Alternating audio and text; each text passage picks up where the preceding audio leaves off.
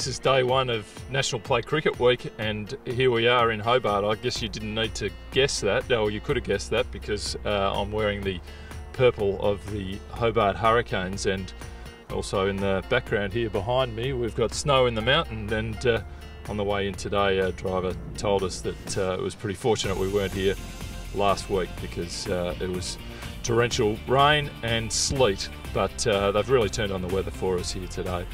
So it's fantastic. We're going to be training with I think the under 15 juniors, and this is actually one of the oldest clubs in Australia here. North Hobart Cricket Club played at the famous old TCA ground, which is where Tasmania used to play a long time ago.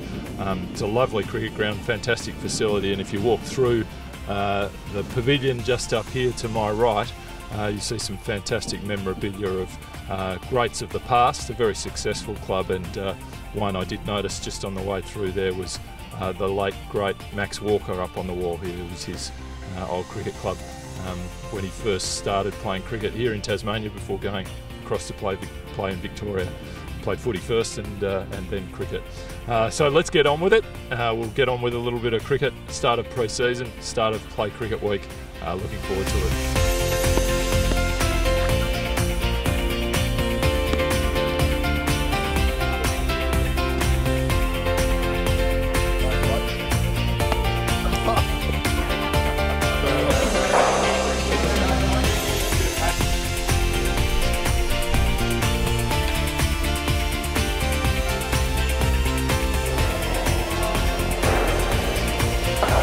Look, it was very impressive there to be at North Hobart.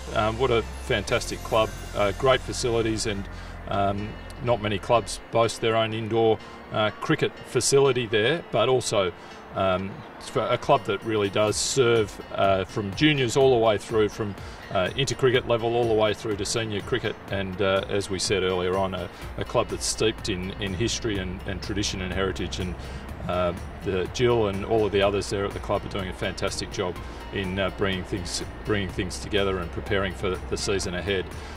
Bit stiff after bowling a few overs, but it's going to be a long week, I think, but let's see how we pull up.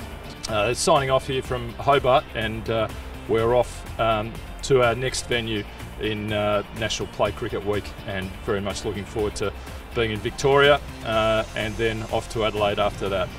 Thanks all, bye.